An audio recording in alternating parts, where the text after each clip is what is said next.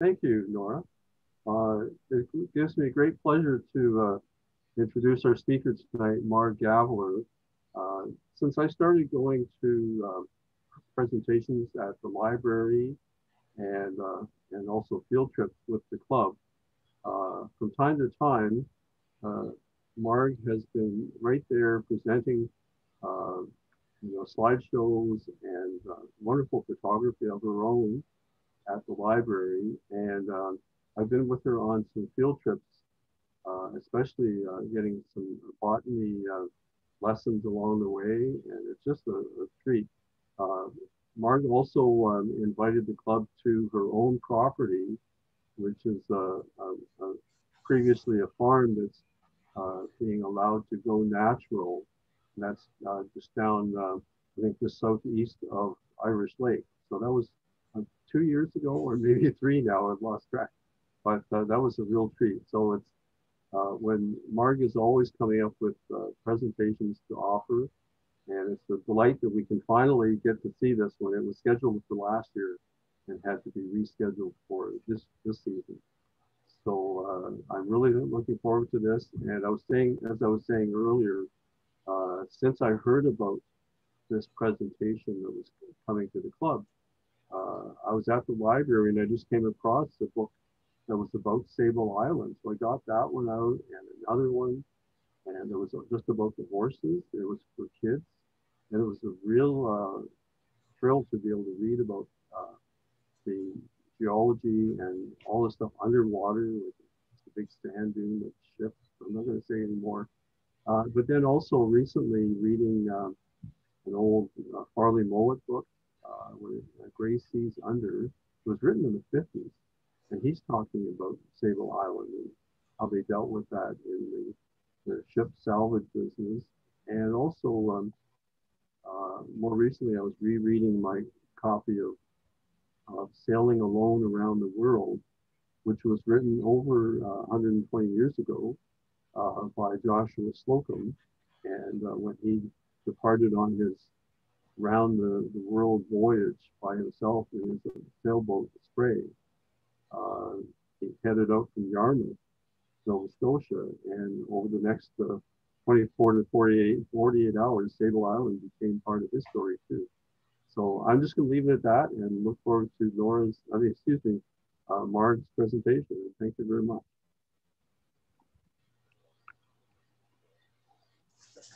So you ready for me? Can you hear me? Yes. Okay, I just want to make sure I'm heard. Okay, I will start. Sable Island, it's a mythical island in some ways. It's in the middle of ocean waters. It's had a varied history of about 400 years of off and on human habitation. But now it is one of Nova Scotia's national parks, populated by horses, seals, and birds. A few park staff are there all year, and a few more come in the summer for scientific studies and student training. So with considerable excitement and anticipation, my daughter and I arrived at the ship, the Ocean Endeavour, which would take us there. We found our stateroom and were delighted to see comfortable space, first a sitting area and a bedroom area, where we were awakened every morning by Stefan's "Good morning, good morning, good morning," with his Norwegian accent, because actually the Ocean Endeavour is a Norwegian ship.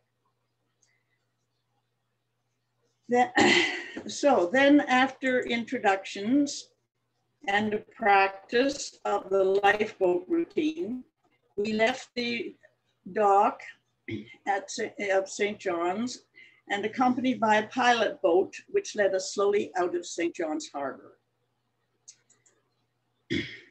We had a wonderful dinner on board, the first of many we were pleased to enjoy.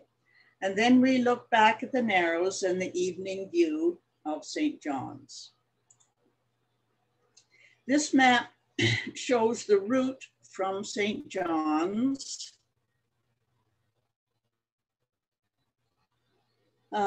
Newfoundland, to the tiny Sable Island, which is down here. It's just a little spit of sand. Just a minute, I didn't mean to go back to where I was.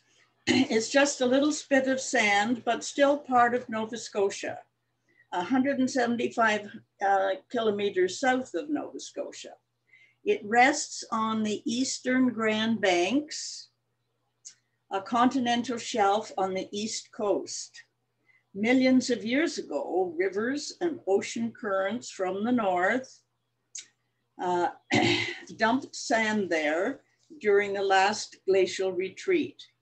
There are no rocks, cliffs, stones, or soil, just very fine gravel and sand.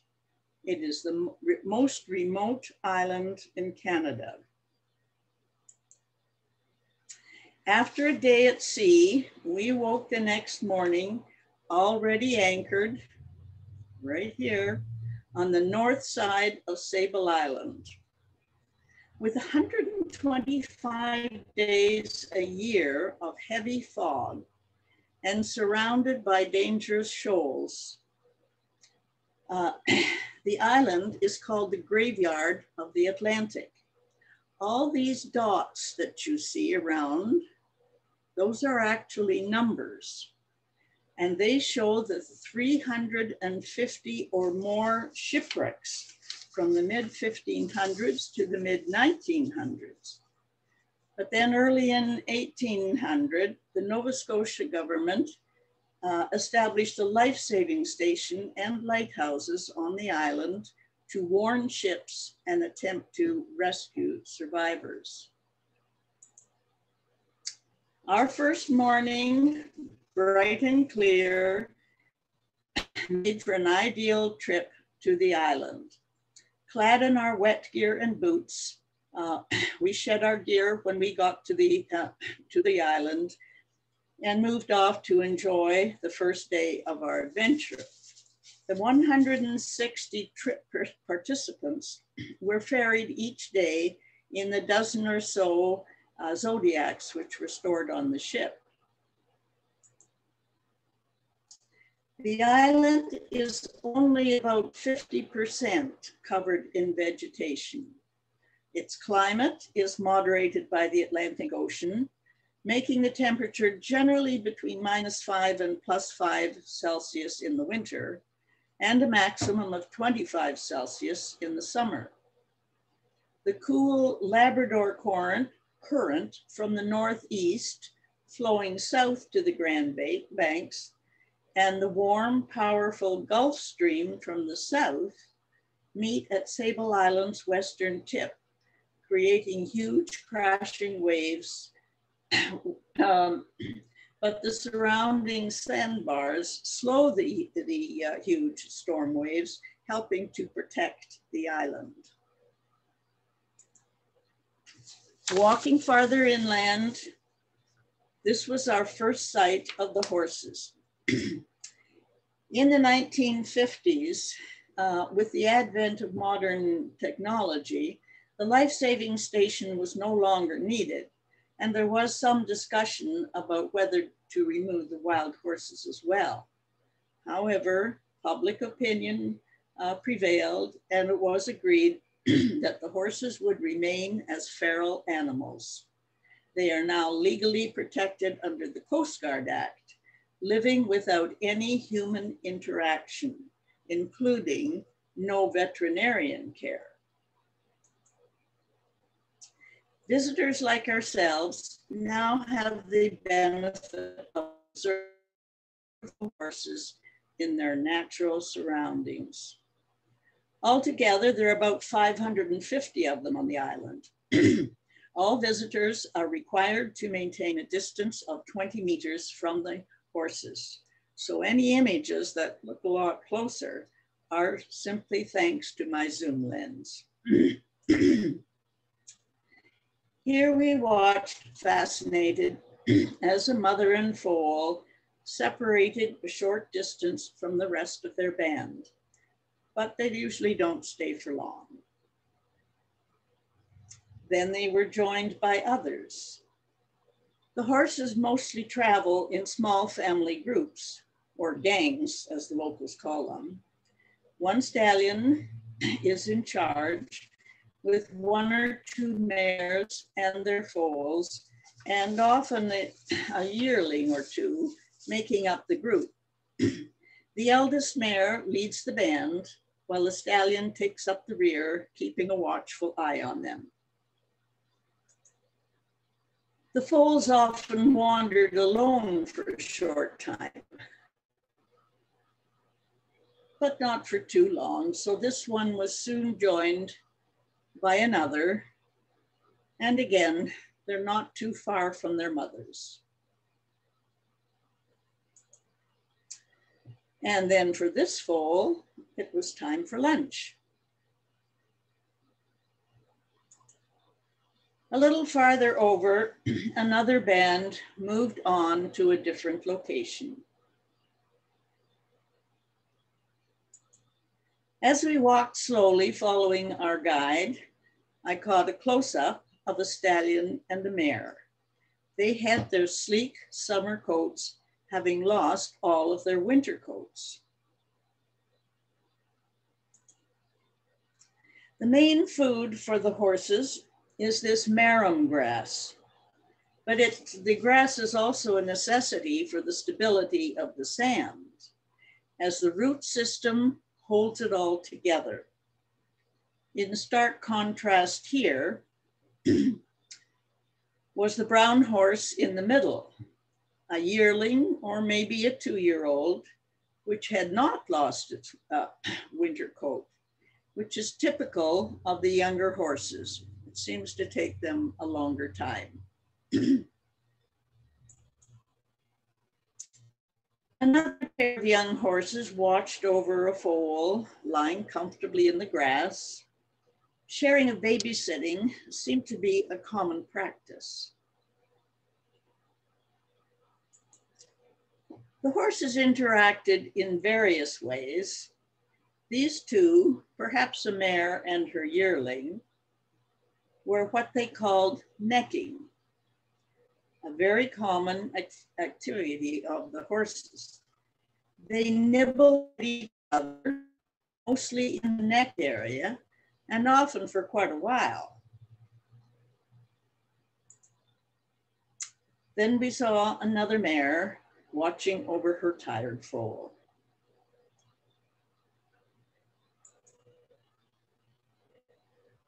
And here were a pair of mares with their foals.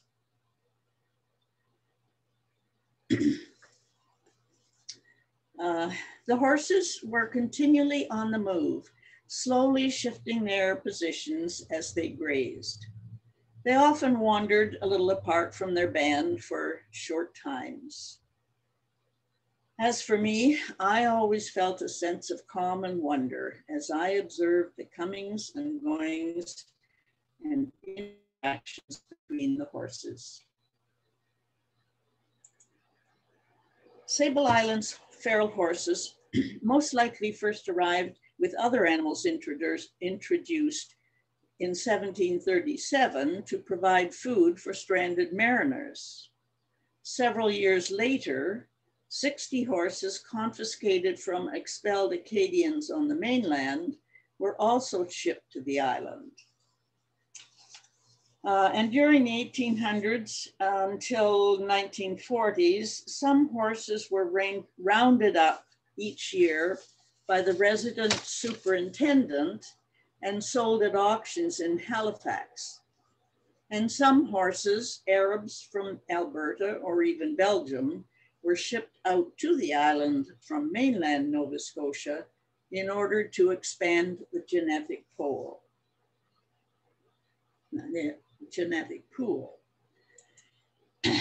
During the time of the life-saving station, some horses were tamed for draft work around the station homes and the lighthouses, or to help in rescue operations. Then when the station was disbanded and staff and domestic animals left, the feral horses remained on the island. These descendants of the original horses are now the only terrestrial mammals on the island.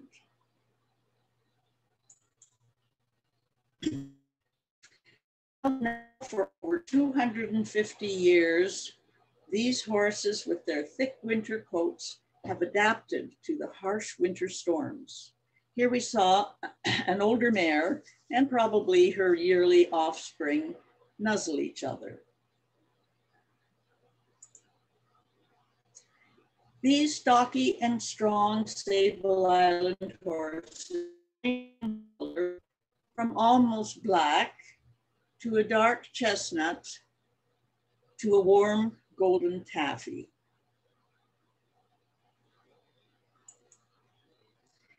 And then we watched our previously seen foal follow its mother. He then sniffed the air and they were joined by another foal and its mother. A little farther off, this shaggy mare, so she has mostly her winter coat still. She stood there watching her foal. Sable Island is only 1.3 kilometers at its widest, so it is possible to see the ocean on both sides from a high enough point in the middle.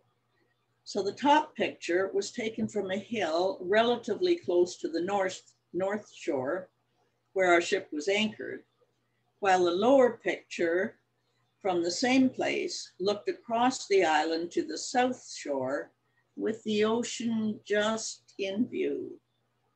Each sandy shore stretches for 42 kilometers, the full length of the island.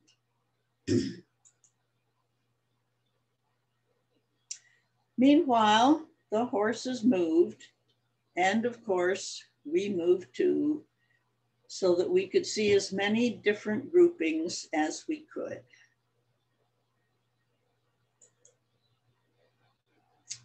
And as many different activities as we could, whether just two adults hanging out to get together, or these two were possibly stallions not too happy with each other, and they maybe had started a fight, but then didn't continue it.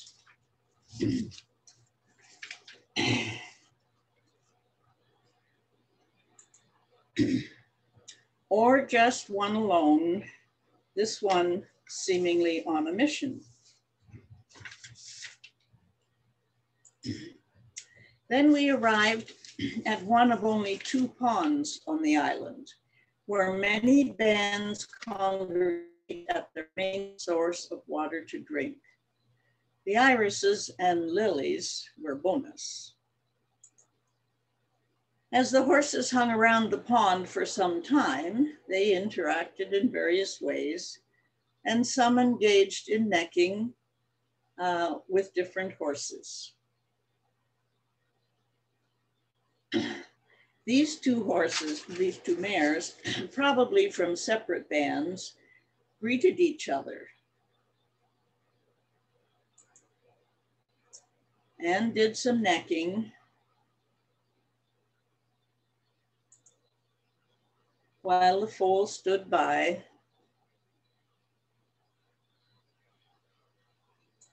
And then when the one horse left, the other mother and her foal posed for me.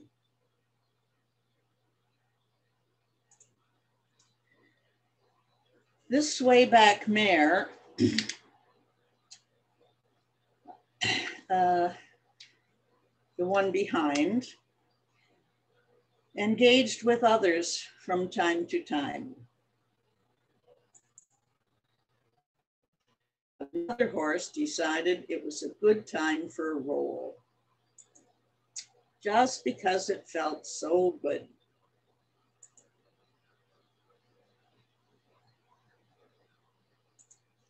And then it was time to get up and have a good shake. This stallion leisurely walked across the pond on his way to meet and spend some time with another younger horse, perhaps related. Farther over, these three horses all lined up like this. I'm not sure why, but it did make for an interesting picture. And here again, our swayback mare kept an eye on the foal we saw in the last picture, but it's not her foal. She didn't seem to have one of her own.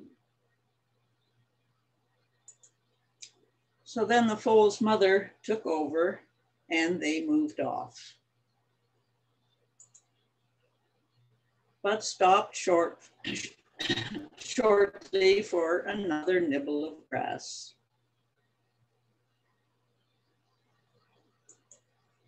So I turned my attention back to this pair towards the end of the pond. So after some more necking, the younger one laid down for a rest, while the older one kept watch, waiting patiently. Until it was time to get up and have another drink.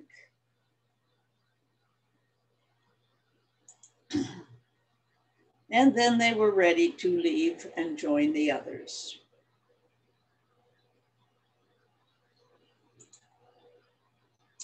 Then the whole group started to move off to a different place for grazing somewhere else.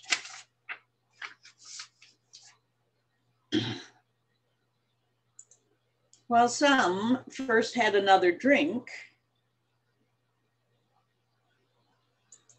and were joined by more who also wanted a last drink.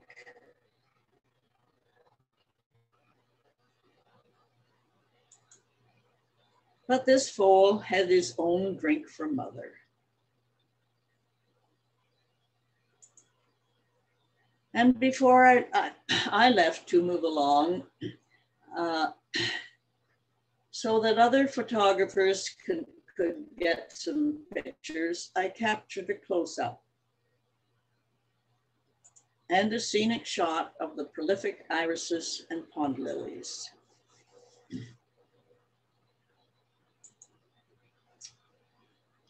And as we slowly meandered on our way, these black-backed gulls caught my eye. They are the largest and most aggressive of the gulls, and unfortunately prey on the eggs and chicks of the many terns which come to the island for nesting. And I managed to catch, after several attempts, I must admit, a tern in flight. There are an estimated 2,750 breeding pairs of common terns that populate Sable Island during the breeding season, but visitors have to totally avoid their breeding grounds. As we walked through the sand, we approached a lower area where the hoof prints remained more distinct than usual. And that was because the sand here is slightly wet. The moisture here is due to an underground reservoir of fresh water, which floats on top of the denser salt water of the ocean just below the island. It provides water for the ponds and for many plants and animals of the island. In this lowest place, the horses can paw the sand to reach the fresh water below. And that's particularly important in the winter. There was a lake near the beach on the south side of the island at one time.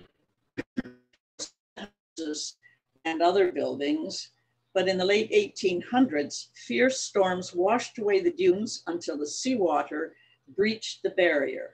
Now the lake is completely filled in, depriving the horses of another source of water. The island sand dunes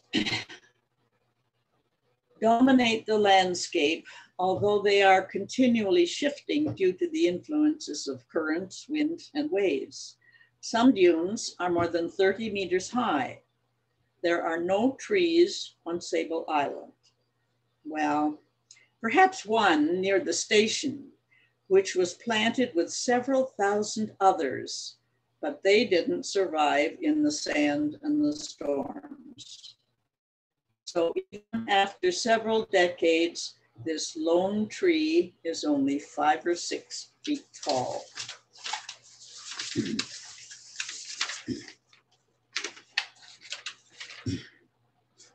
Oh. Lost my place here. There.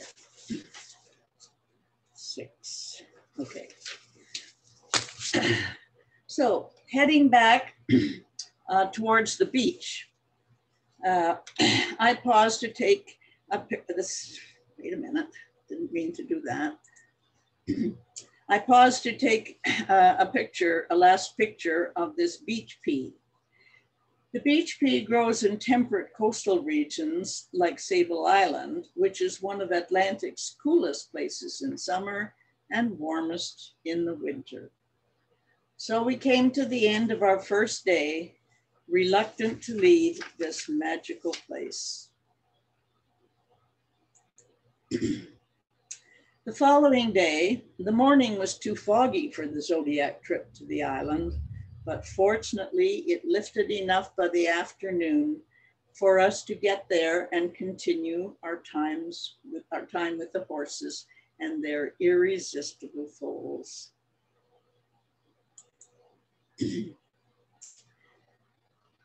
And soon we found this mare as she tended her foal. This foal seemed to be bigger than most that we saw. And a little farther on, we watched another horse wandering through the lush vegetation. This vegetation is a result of the island's generous rainfall, averaging about 55 centimeters a year, as well as the frequent days of fog. With foggy dunes in the background and a family group in front, I again marveled at the peaceful landscape.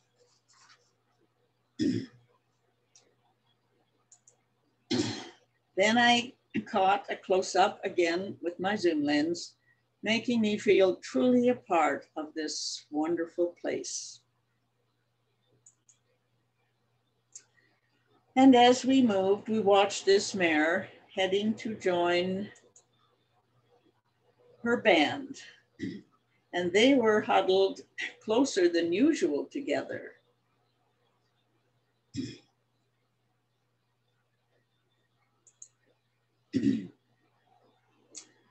This young horse made me think of a typical bad hair day.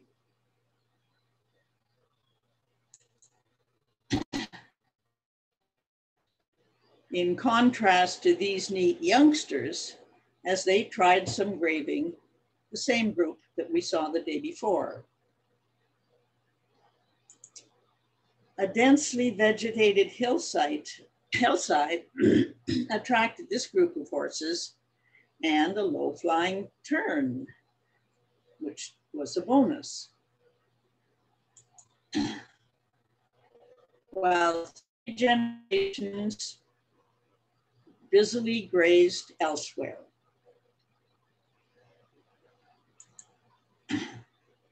And this pair of foals again enjoyed grazing alone. I never tired of watching these little guys. As we moved from place to place, there was more dense vegetation, including some wildflowers. But my focus was on the horses, so I didn't stop to photograph them.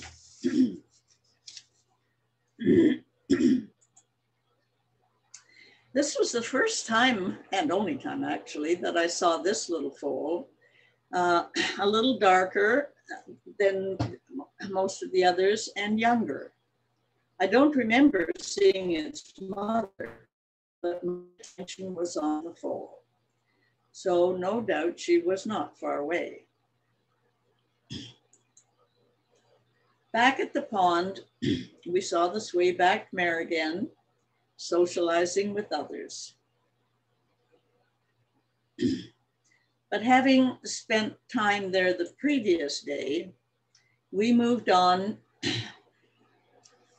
to let others enjoy the pond activity.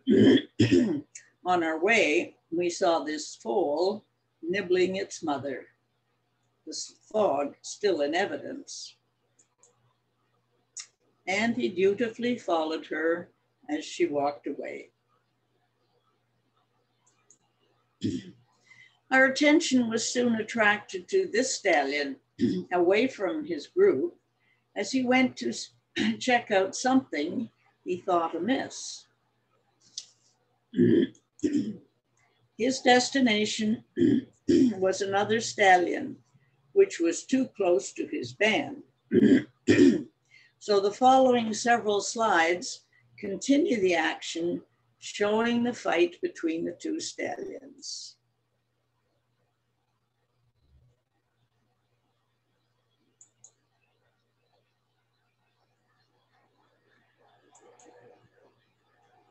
I couldn't say it was a very serious fight, but just enough to let the other stallion know that he was not welcome.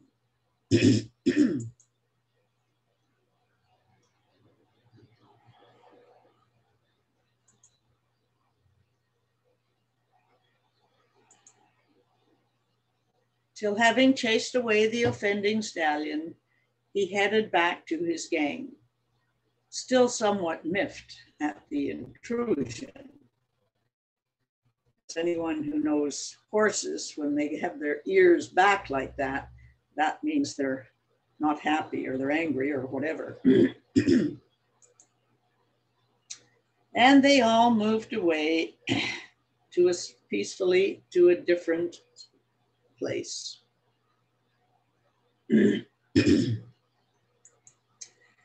Their mother and son continued happily grazing.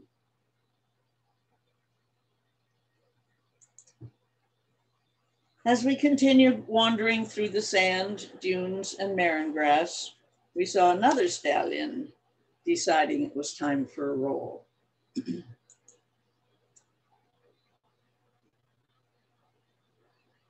And he finished up, getting back on his feet, having a good shake. And then it was time to move on.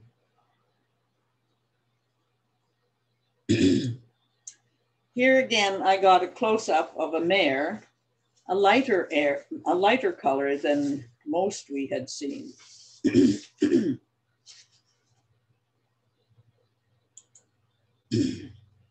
And one of a young horse, perhaps a yearling, still losing her winter coat.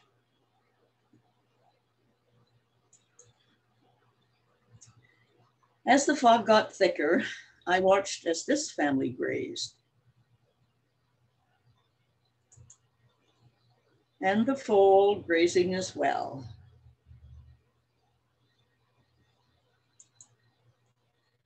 And then they were joined by another member of the band.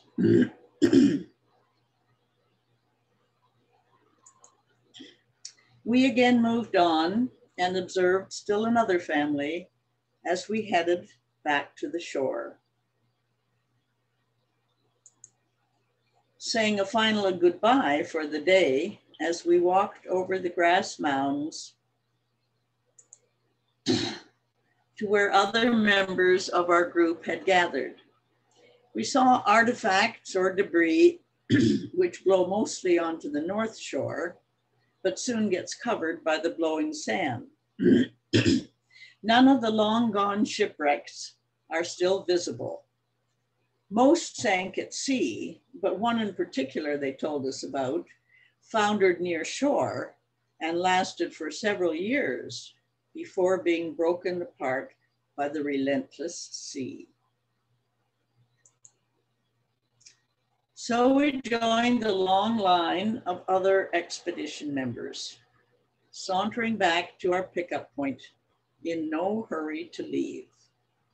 The width of the beach fluctuates a great deal, as do most beaches. Ahead of us was a full zodiac, so we had time to look around. And we saw this gray seal trying to decide whether she should go into the water or not. She decided to give it a try.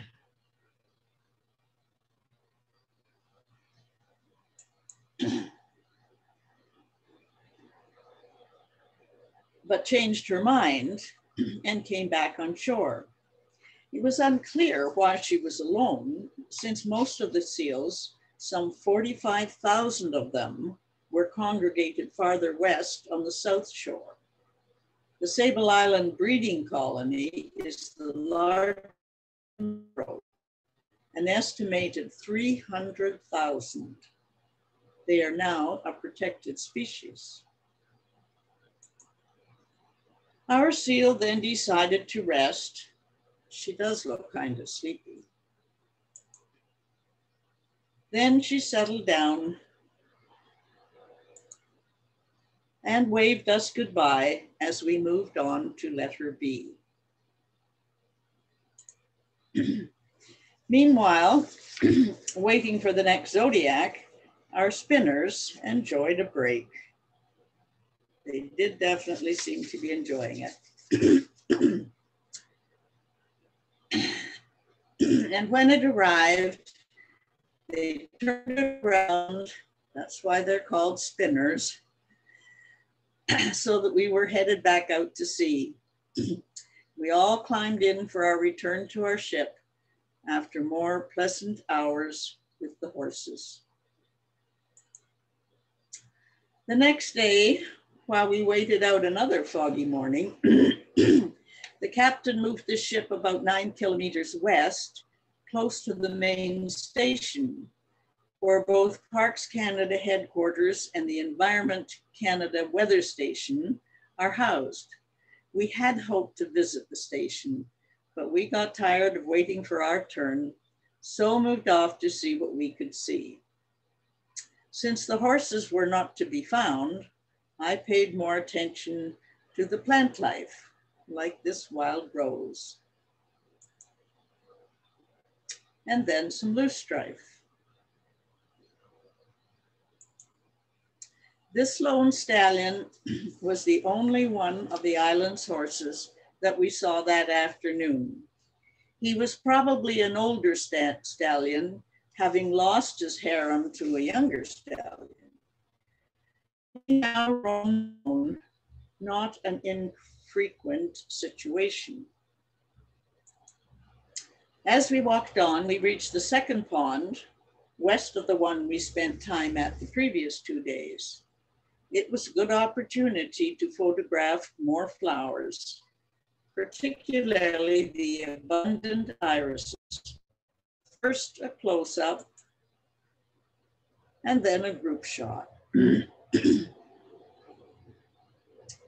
Even in the sand, but close to the moisture of the pond, the irises seemed to thrive. And of course, the water lilies. Moving on, I found red fescue, far more proliferate in this part of the island. This view of the surroundings was a little farther east of the pond I had just been at. And as we looped back in the direction of our zodiacs, we passed the disturbing sight of a horse skeleton, but I had no desire to take a picture. The numbers of the Sable Island horses are generally stable, except for any unusually cold or stormy winter. Because they are totally adapted to the harsh climate, even in the winter, they can exist on the dried grass and the fat they put on in the summer.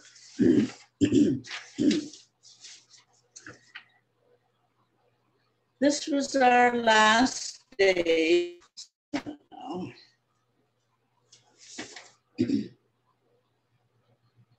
Yeah, 11, okay. This was the last day. Well, that's there. This was our last day here. And many of the more adventurous of our group, my daughter included, got up early and went for one last trip ashore. At this location, the island was decidedly more narrow, and it was easy to see beyond to the other side. I found this oil rig most intrusive, but at least it was allowed no closer than a mile or so from the island. I heard that the oil company was seeking permission for more drilling in the Gulf of St. Lawrence, but there was considerable opposition.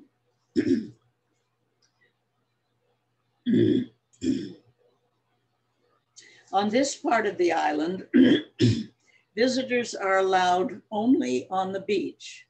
Fortunately, the horses do spend a fair amount of time on or near the beach. Having passed on this excursion, unable to drag myself out of bed at such an early hour, I spent the time gazing from the deck of the ship, watching the people and the horses on the shore. While waiting for the return of the Zodiac, so we could continue on our adventure. We sadly took our leave of Sable Island and steamed north above an area of the ocean called the Gully, which is a marine protected area. It is a massive underwater canyon over 8,000 feet at its deepest, 25 miles long and 10 miles wide, carved out as the ice ages receded. Dealing with many kinds of deep water marine life, it is the richest feeding area in North America. Underwater currents cause the upswelling of nutrients from the sea bottom. But all we were fortunate enough to see that day was this trio of bottlenose whales. In our room, this map on the TV screen showed our path, traveling from St. John's, sailing out to Sable Island, then moving a little farther west before heading back east and heading north back to Newfoundland and to our next stop.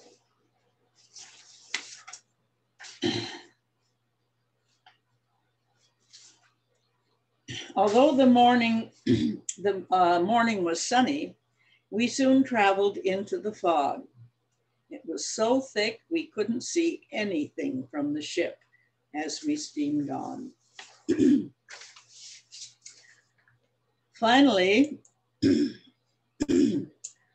looming out of the fog was our destination, a small community on the southwest side of Newfoundland. This rocky outcrop forms one side of the entrance to the small inlet. As we moved a little farther in, the fog lifted somewhat, making the other side more visible. And then sitting at the end of the bay was this small community of only 85 people or so. It is accessible only by water. It's called Francois, although it's pronounced by the locals as Francois, it is surrounded by rocky hills.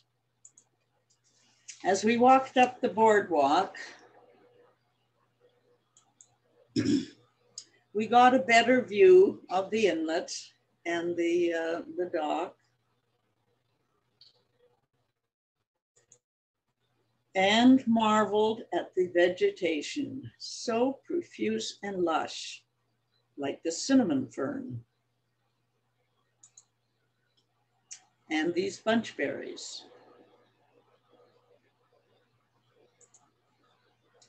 At the top of the steep hill, these tiny and delightful sheep laurel grew abundantly. We also got a perfect view of our ship in the bay. There wasn't much room to turn around, but our captain did manage, so we were headed in the right direction to leave the following morning. On the way back down the hill, we passed these twin flowers, but unfortunately almost finished blooming. We then had a pleasant evening of food and music hosted by the local townspeople in the community hall.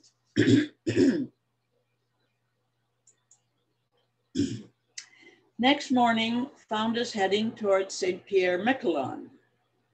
On arrival, after leaving the ship, we waited here in our bus for the end of a heavy downpour, which shrouded the hotel.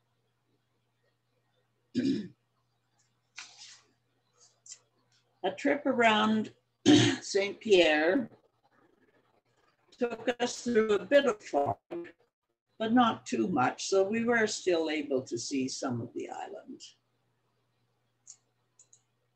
Back in town, we saw some of the buildings, although it was still wet. Then we returned to our ship and enjoyed an evening of entertainment on board. Our ship traveled while we slept. So we awoke next morning to the sight of St. John's Rock and the end of our journey.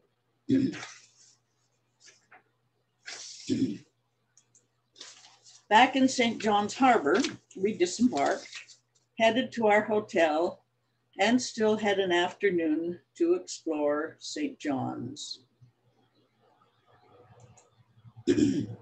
These are some of the famed jelly bean houses. Perhaps you've heard of them. I'm not sure if I think I had heard of them before. But they just all attached together and on the way down the hill. We also some of the very lovely flower plantings at many of the houses. So more of the jelly beans, but we did see several more lining the steep streets.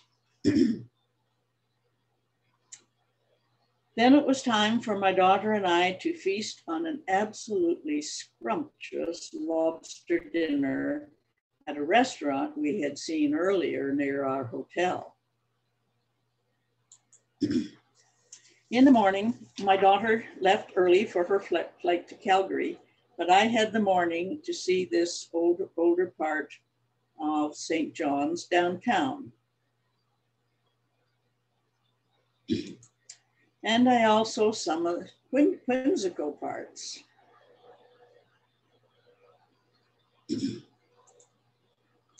And the newer section, all in the lower part of the city, right next to the harbor. There were flowers everywhere, some also decorating the outside of our hotel. Then later in the afternoon, beginning my flight home, I had a last glimpse of St. John's and the ocean. But as I left Newfoundland, the vision of Sable Island's horses still danced in my head. Thank you.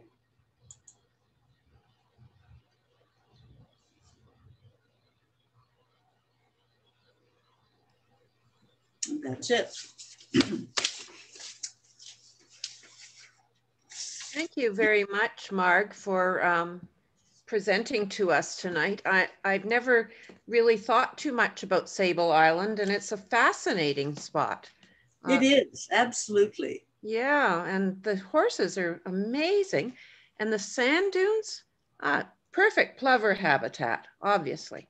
I don't know whether plovers go there. No, we didn't see any plovers. There were the terns, and there's one, oh, I've forgotten the name of it, but one little bird that only lives on Sable Island. My daughter did get a picture of it. I should try and get a copy of it and add it to my presentation, but apparently that's the only place, that one. So yes, there are a few birds, but a unique habitat for sure. One of the questions that we have is related to the hair shed by the horses. Did you find out whether it's used for nests? Did I find out which? Whether the hair shed by horses is used for nests, birds' nests. Yes. That wasn't specifically asked or answered, but it certainly makes sense, because the terns all nest in one place. But as I said, we weren't allowed to go there at all. So I wasn't able to see what the nesting area looked like. Mm-hmm. Okay. And then another question, and you, in a way, you avoided this question, is related to the skeletons of horses and whether it takes a long time for their bodies to decompose because of the sand. Or do you know that answer? Dryness, yeah. And again, I never heard an answer to that. Mind you, the skeleton that we did see was not a perfect skeleton yet. It was still partly in the process of decomposition. So I would assume they just gradually decompose. And as with all of the artifacts on the beach, the blowing sand, I would assume would soon cover all of the, any horse skeletons that were left. Yes.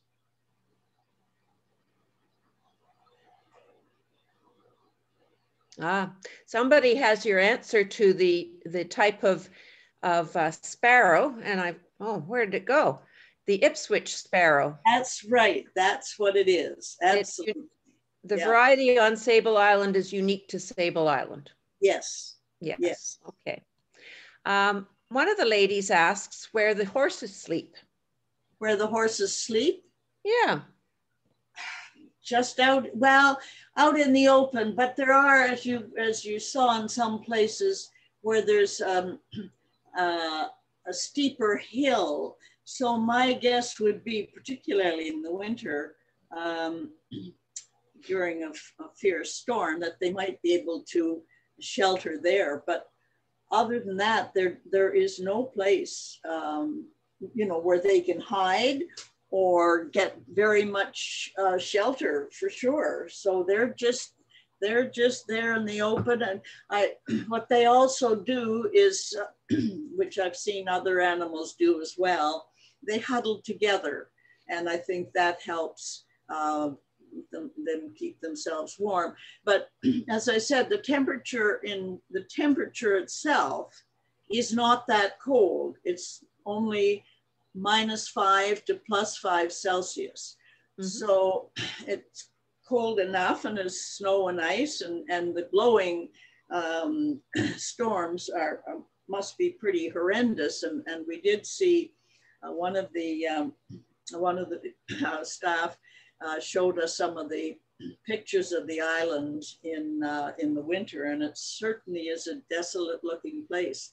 But yeah, the horses do not have any safe, cozy place to get out of the weather. Okay. I'm expecting that maybe some of the staff at the national park or the weather station are there year round. There are a few. During the winter, there's staff there by, I think, 3 or 4 people, just a small number. And the staff, usually the park staff as well. There may be scientists there as well, but the park staff, they sort of rotate. So they'll be on the island for maybe 3 or 4 months, and then they'll switch and somebody else will come up and they can go home to Nova Scotia. But the interesting thing too is that there's no dock, no landing spot for ships. So any ship that does come, or anyone that arrives by ship, has to go in, you know, by a Zodiac or some small boat. So I believe that the comings and goings all happen by plane, small planes, and you could see in that picture of the people walking along the beach, that the beach, and it may not be all of it, but in some places it's fairly flat and smooth. So the airplanes are able to land there, and they have 2 or 3 smaller vehicles that can sort of take people from where the plane lands to the place where the habitations are. Okay. Are you aware whether the size of the island is changing with the currents or the winds that are occurring? A sand spit seems to have a tendency to move. Does that one? Yes, definitely the sand moves, no question. And yes, it does. I'm not sure whether the total area of the island changes, or if so, how much. But one thing that they did tell us is that, I'm trying to think which one it is. Chances are, anyway, the sand is moved by the waves from one end of the island, and it's probably that west stormy high wave end of the west end of the island, and then it seems to get deposited at the opposite end, at the east end of the island. So yes, the sand ends do change somewhat. Very interesting. You know, I think that's all of our questions or comments right now, Marg, and I would really like to say thank you to you on behalf of Pam. I know she joined us. I don't know whether she's able to say anything, so I'll just keep talking because I do like to talk. That's fine. But on behalf of the field naturalists, we're so thankful that you were able to bring Sable Island to us and make it alive, and that was certainly greatly appreciated. And I should mention at this point as well that we do have a presentation next month by David Turner. He's a local fellow from Flesherton area who loves birds and has worked with plants quite a bit. But he's going to be on June the 10th, which is the same day as our AGM, and people are certainly invited to join us at that time. And I see Pam is she's visible to me now, but I don't see that her microphone's on. So maybe we'll close our meeting and just say thank you to you. And there's Pam. Oh, good. she can thank us. She can end the program. Yes, thank you all so very much. Marg, your presentation was awesome. It makes me want to go back to Newfoundland, that's for sure. That was one of my most favorite spots and memories with my husband when we camped all over the island. Yeah. Sable Island sounds wonderful. It would be so nice. It is wonderful that you were able to be there. It makes you a little scared, I'm sure, to think that tourists are going on and off, and perhaps with some of the disturbance, but I'm sure that the group you were with seemed to be very astute at how careful they were being, not involving they are. themselves. They're very, yeah. It's very carefully managed, shall we say. And it's only during the summers that some groups come, but they are strictly managed, you know, so that I wouldn't say that the tourists and tourists, I don't think they can go there alone, or they may have to get permission. I'm not quite sure how that works, but certainly it is managed, and so tourists are not a problem, put it that way.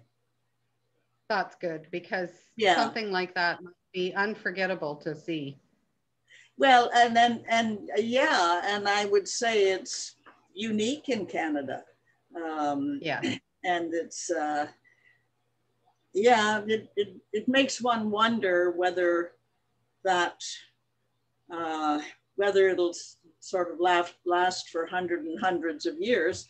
Probably, I guess the most difficult thing might be if the ocean level rises. That might be a problem. But other than that, as I say, it seems to persist. Yes, I'm sure climate change is an issue for that island too. Mm. Anyways, thank you very, very much for talking with us. It was just lovely to see your pictures. You're very knowledgeable. It was interesting listening to you. So thank you so much. And thank you to our membership for tuning in. My pleasure. Okay. Good night, everyone. I will see you next month at the annual general meeting. We have a few things to discuss, and we've got a couple of surprises for you, perhaps, and that will be a very good thing to do, and our board will be happy to share everything with you. So good night, everyone. Thank you so much. Good night.